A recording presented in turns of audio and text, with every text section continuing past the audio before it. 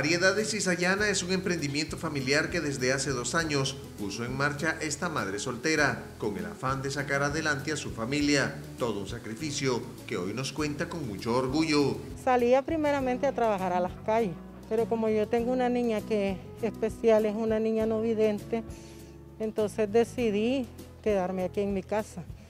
Inicié con un saquito de carteras de segunda. Ya después me compré una paquita de vestidos usados y así fui.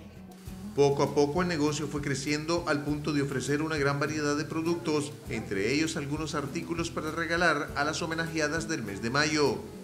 Ahorita estoy ofreciendo las tacitas en celebración a las madres y su precio es de 50 córdobas. He vendido, tenemos perfume, tenemos body, tenemos toallas, tenemos blusas, licras a 150 nuevas.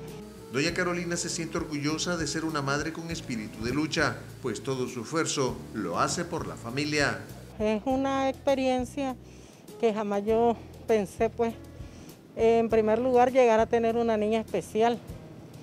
Y ahí, esa es la que es mi motor para yo trabajar. ¿Cómo tienen que ser los hijos con sus padres, contanos, y sobre todo con la madre? Que hay que hacerle caso a sus mamás, que no hay que tratarlas mal, que hay que obedecerlas, respetarlas, honrarlas y venerarlas.